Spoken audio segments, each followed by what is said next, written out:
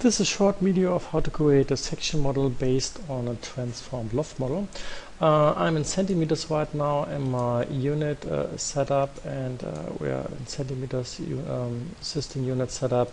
I already created a line. The line has a length of 10 centimeters. Next step, I just produced a rectangle.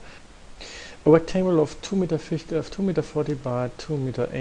I just draw another rectangle inside, something like this. That's fine. And just copy it to the right, and just change my setting. And with my first rectangle, I just say I want to have the dimensions of 1.80 meter by 2.40 meter, and this one I just also change in terms of dimensions, somehow something like this. It's important that you just not only turn it around, because at the end of the day all these vertices have numbers. If I just go and right mouse click and say convert to editable spline, you can just see on vertex mode that all these vertices have numbers, number 1, 2, 3, and 4. And if I just turn it around, then number 1 is still here, and this also means that in my loft function this will have an impact. It's not much happening, so you just have to really rechange the shape. So the next thing I do, I just go into attach and attach my my object, and I choose my spline. I choose my second spline. Also here I just say right mouse click, convert to editable spline, and I go into attach, and I can attach this one, and these are already my two shapes for my loft. So what I can do is I can just choose my line. I go into geometry, compound objects, and I choose my loft functions, and in my loft functions this is already my path, so I get into get shape, and if I just choose this object, you can already see that this is following my my path. And in this path parameter you can choose between percentage and distance, and just because we know that our object is 10 meters, I can just say in 500 centimeters I choose another shape. I just choose the second shape, this one, and in 10 meters I choose again my first shape. So now I have a transition from number 1 to number 2, and again to number 1, and obviously you can also change these. If I just go inside and for example go on my spline level and I just move this, you can just see that this also has an impact on my geometry, so that's already quite good. The whole thing, you can already see what this actually does. If I select again my loft, then you can see that there's something like a skin parameters, and you can define the steps. And if I reduce it to 0, we just see my three loft shapes, and I can optimize my path in X and Y direction.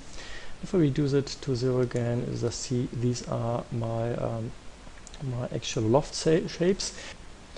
And if I go in my loft function into shape, I can select my my shapes. You can see this right now. And I can also just start to deform my shapes. I can even go into the shapes parameter again, for example on my vertex level, for whatever kind of reason I want to do this one. So a full control, you can also see that it actually has an impact on my geometry, and we can also see that this is a corner type. And if I go on right mouse click of my object here, again I select my my vertex point and say just I convert it to corner, then we have something like a corner element here right now. So you have control in your loft, and you also have control in your shapes next to your object. And if I go again here on spline level, I can select my splines inside, and you can just see that it works. And if I obviously change it like this, then my geometry is destroyed, because you leave the border of my loft. And you can also work obviously on the path level. I just selected the path of my loft, and if I change this one, for example, I just move it, or I just have the idea to add another point. I just go into segments and just say divide. Just have to select it actually and just go into divide. Then I have another point here, and if I just move this point, I go again into my vertex level, then you can already see that you have several options on optimizing your loft function. Okay, I twist it a little bit more. I just choose my first shape and rotate this a little bit like this. I can also actually scale it. Okay, here we go. Okay, the next thing we want to do, we want to create a sectioning model in para3D. And for this, I first draw a plane in my left view, and I just change to shade mode. Press my F3, and then I just move the plane a little bit. That I have my first sectioning already. Okay, and this plane we just use and import into para3D. I just go into create parametric array, and we want to have it as an array of 15 sectioning planes, 15, and I don't want to keep the original object in this case because it's a really simple plane. Okay, let's go into create. Okay, move out a little bit, and here is my a node of my plane. Actually, I move the whole thing a little bit to the side, and I can just see. I just want to see what kind of parameters I actually want to change. If I select my x position, then you can see that you can move the plane. And this is what I want to do. I don't want to move it in y direction right now. This is, you can see it in my left view. That's not important to me. I can leave it like this. And right now I don't want to move it into z direction so far. Okay, so we want to move it in x direction, and I want to have full control of my movements. So what I actually do, I just use the math controller. I select X position, and I drag and drop to get my controller library. I just enter MA like math controller, and with double click I just apply my math controller. Here we go. And what I want to do, I just want to have my sectioning planes in a line, and so I want to move the first one, and the second one should have the position of the first one plus a next distance, plus a next distance, plus a next distance. So what I need is, I just need an operation A plus B. I just select this, and for A I have to define that A always changes from one to the next position, and here I have to add a link controller. I just do it right now, LEN like link controller. And in my link controller, I always have to say that it has to be the previous item of this direction. That's actually the first dimension. That's why I choose previous item in D1. And I also have to choose which kind of parameter I want to use. So I just go into pick a track. And here we see all options of my my object or of my whole para3D environment. I just open this object plane, and I open transformation. I open X, Y, and Z position. I select my X position. I click into OK. And here we go. That's what we actually want to do, and that's fine. And if I now go again into my math controller, you can just see that operand A is my parametric link, the operation I just did. And if I now, for example, choose go into B B and say 100 is actually centimeters, I just say update controller. We just see that they all move 1 meter, and I have a good control of moving my plane into my x direction. In principle, I can also use other operations. If I probably say I want to have A multiplied by B, and then this 50 is definitely too high, I just go into high and just update, and we can see that it already has a big effect on my sectioning planes. I just reduce it to 1.3, for example, and update it again, and then we can just see that in between we have something like a gradient. Okay, I move again to A plus B, and increase my my B again to 50 centimeters. I update, and what you can also do is you can also change the amounts in between. For this I just add a controller to my B, and I just say I used the pattern controller, and double click again, move out a little bit, and I rearrange it that it looks a little bit better. And if I choose my pattern controller, I can say that my first position is 50 centimeters, my next position is 70 centimeters, and the next is 100 centimeters. If I update this, you can just see what it does. I have 50 centimeters, I have 70 centimeters, so the first one is 50 centimeters, 70 centimeters, 100 centimeters, 50 centimeters again, 70 centimeters, 100 centimeters. So you have full control of my of your sectioning plane. Okay, I zoom out a little bit. I select all my nodes, say right click, arrange, so it looks a little bit better.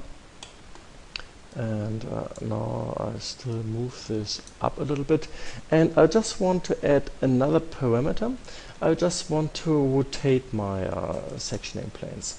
With this I just see in which direction I would like to rotate it. I just check my x direction, and if I check my x direction, you can see that I'm still in my math controller. So just be aware, you always have to deselect all the properties, and so only the x direction is selected. And when I deselect my x position and only select x rotation, you can see that I can start rotating this, and I actually want to rotate it in my x direction, and just go into 90 degrees again. And here we just use another controller. In this case we use the interpolate controller. I just enter interpolate, double click, and what you can do with the interpolate controller, you can just select sectionings, and I just select these three. I just hold my string key, these three sectioning planes I select, and I just go into add selected items. Here we go, and here I can just go through my list again, and you can just see that I can choose my sectioning planes through this list. And what I can actually do is I can just start rotating this. And I don't do this in the viewport, I just do it again in my power control window to have much better control. So I can just say I move it to 110 degrees, and the next one I just move in 70 degrees, and this one again I move into 110 degrees, and let's see what this does. So far it doesn't look good, because obviously you just have to update this, and after you updated this, you can see that this moves exactly the way I wanted to have it, and this looks already quite good. And with these kind of things like the math controller in terms of organizing it along the length of my loft function, and with the interpolate controller to control rotations, and obviously you can also use the same thing to the y direction, the z direction, you already have a really good control of your sectioning planes. Okay, the next thing I want to do, I would just want to use my sectioning planes for my loft model. And for this I first have to load my loft model into para3D. I just select it. I go into my create parametric array. I don't want to have it as an array, I just want to assign controllers, actually my sectioning planes. So I choose my loft and just say assign controllers, and I don't need to choose to work on my spline based level of my sectioning planes. I just do this at the end of the day in my viewport, and okay, that's fine.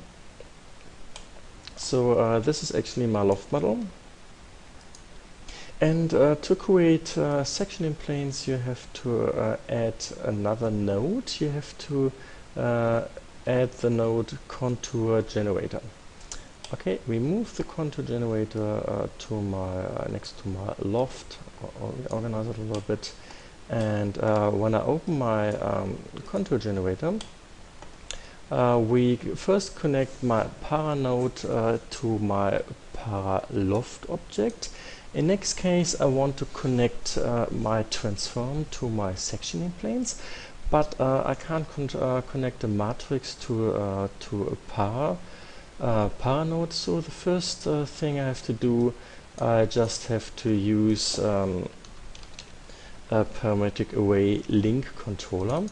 If I just add this, zoom out again a little bit, then you can just see that from this one you go into a parametric array link controller, and you have this para and this para connection. You can now connect to my para planes. Here we go. And I have to select the properties. If I go into show properties all, you can see that you can choose transform, and that's actually what I also used in my plane. I just double click on this. I can expand the items, and you guys just see that I used my transform for my plane. I select again my my link controller. Okay, I have to update my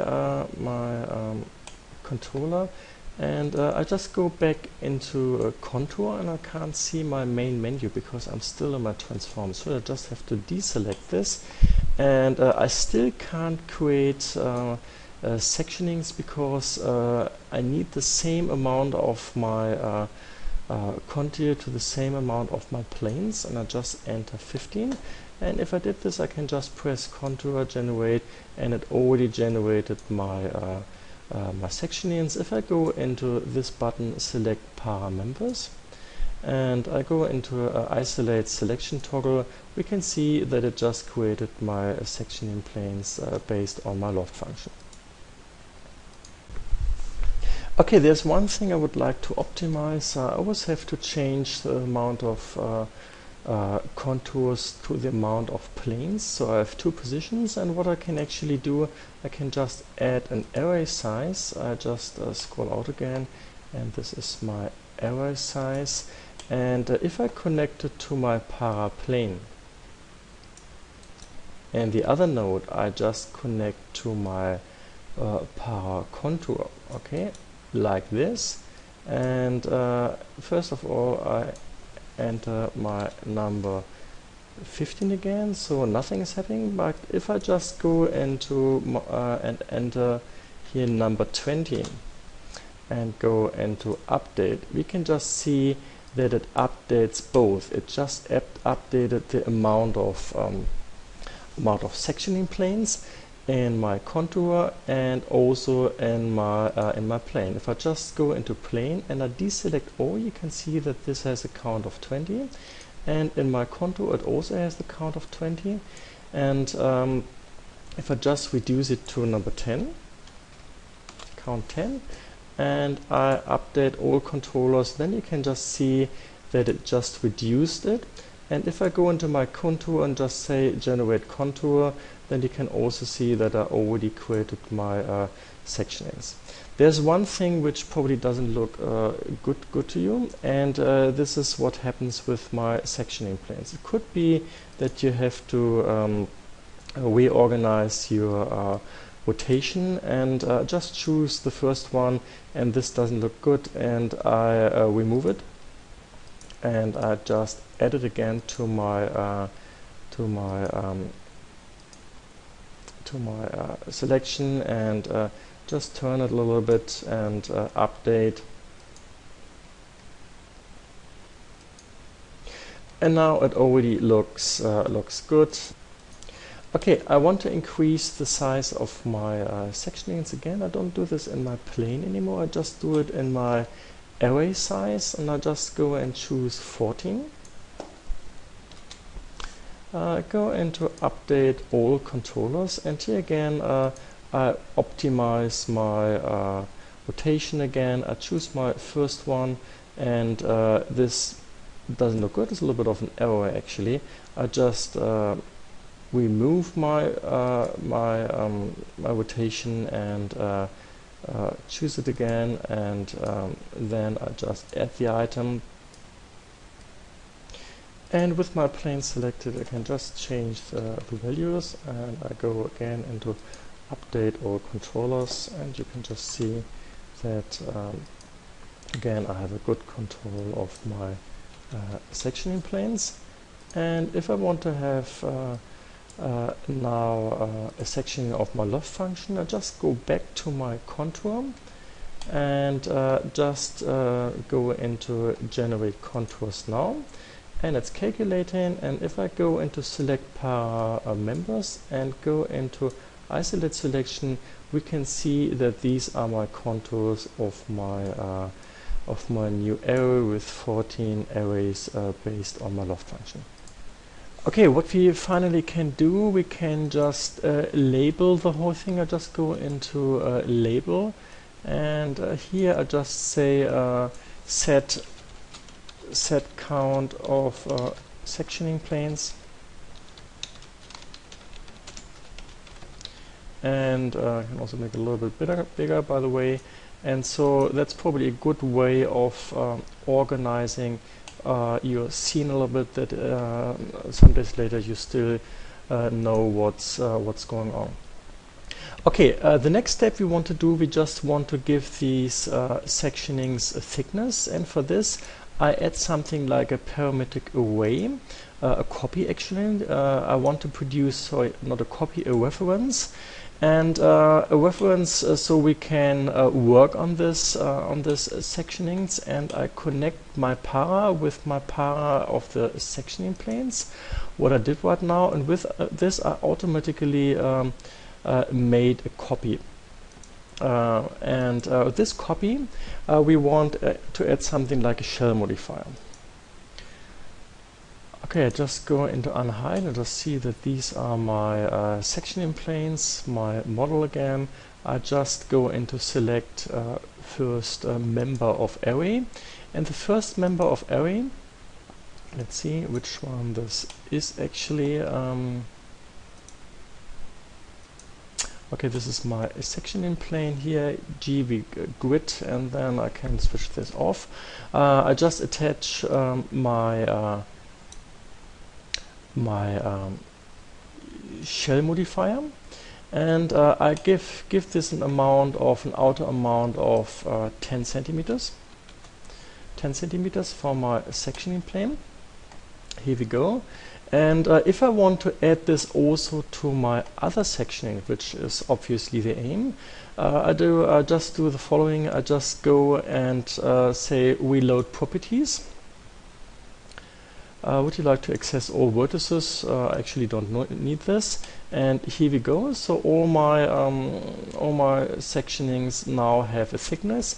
And if I go again into select para members and I just say next step isolate selection, then we can see that I have my sectioning planes with a thickness in a way I, at the end of the day, wanted to have it. Okay, some things I can do. If I look at my parametric array reference, I can adjust my shape function in my para menu. I just check outer amount. This is what we adjusted. I can also go into inner amount. This is so far 0, but also this can obviously change. I just go into 0 again. And if I just change my outer amount, I can have different options. I can use something like the interpolate controller like we had before. I can use something like the random controller. Double click. Now we have my random controller, and I just want to have a random between 5 centimeters and let's say 20 centimeters. I go into update all controllers, and here we go. And now we have this random. We can just see when I click on this, it's always changing. If I like one, then I have to go into use pattern, and then it's fixed, and you update this and it doesn't change anymore, and that's probably also quite handy. You can also just say I don't want to have a random controller, I want to have an interpolate controller. Double click on interpolate, and here again we can choose for example this one, and hold my string key, this sectioning plane, the other one, and I go into add selected items. I choose my first one, and my first one gets a thickness of 5 centimeters. My second one in the middle gets a thickness of 20 centimeters, and the third one gets a thickness of 5 centimeters again. And if I update this, then we can see that this already works quite well. If I want to laser cut these, then I have to do the following. I just add another parametric array on it, and go again into reference. Here we go. I just connect it to my contours like this, and if I choose all of them, then I have again my sectioning planes without shape function, and I just have to go into transform, and I choose my packing controller. Double click my packing controller, and I want to organize it in a rectangular way in my top view.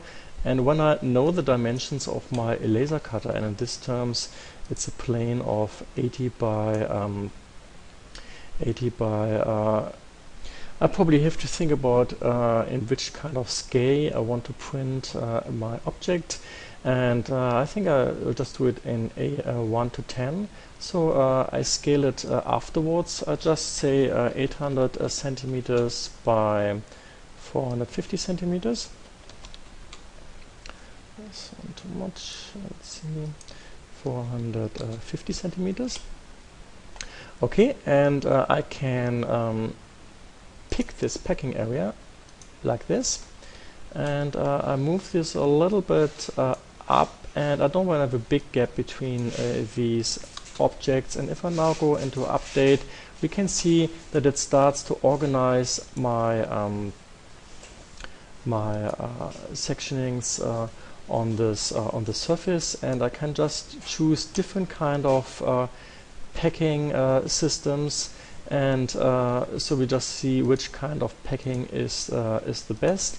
And it depends on, I also have the option to readjust a little bit. At the end of the day, it has to fit on my object, and I also think that the scale of 1 to 10 is probably still a little bit too big, so it's probably 1 to 20 or something like this. And you just have to scale it that it fits for your laser cutting. Finally, you probably want to build a small construction to hold it after a laser cutting.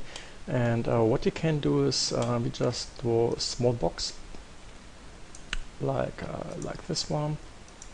It's a little bit too high. I just give it a dimension of 2 centimeters width, and then just adjust it. There's an intersection with all my planes. just a really rough sketch, and it can be definitely a much more elaborated shape, but just leave it leave it like this, just a principal object. And if I go into my para and I just assign a controller,